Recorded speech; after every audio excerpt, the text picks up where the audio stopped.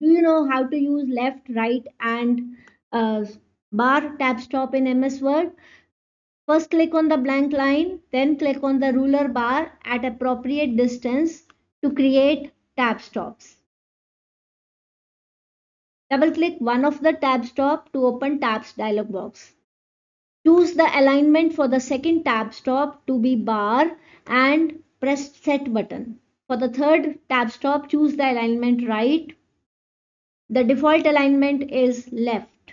Click OK.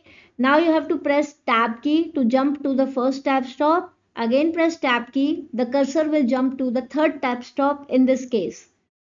The middle bar tab will generate a vertical line.